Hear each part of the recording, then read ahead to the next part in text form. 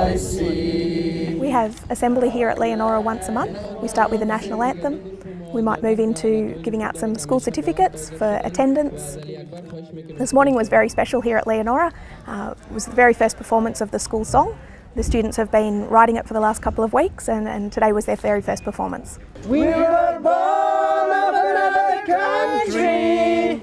We were born a long way away. I was very proud of this morning's assembly. I feel that in some way we're contributing to these young people becoming a productive member of Australian society, and it makes me feel very proud of the work we do here. Okay, example, if an Australian person invites you to their home, what should you bring? We have unaccompanied minors here. We have up to 200 people at any one time, generally from Afghanistan, Pakistan and Iran. They're awaiting their visa outcomes here. Their average stay is around 3 months. Goes to work by train. The Learning Centre opened in May 2012.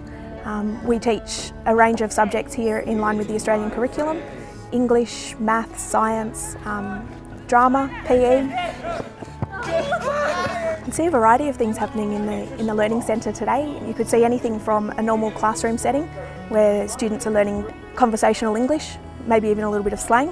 You could move through into a music or a drama class where the students are expending a little bit of energy and learning a bit about everybody else's culture that's the students that are here within Leonora Centre.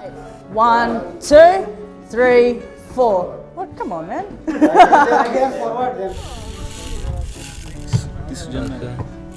I also noticed today that the cooking class wasn't actually in the kitchen.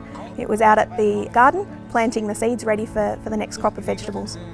We've had some great support from the local Leonora community. The students have been volunteering with some of the community groups. It's been fantastic.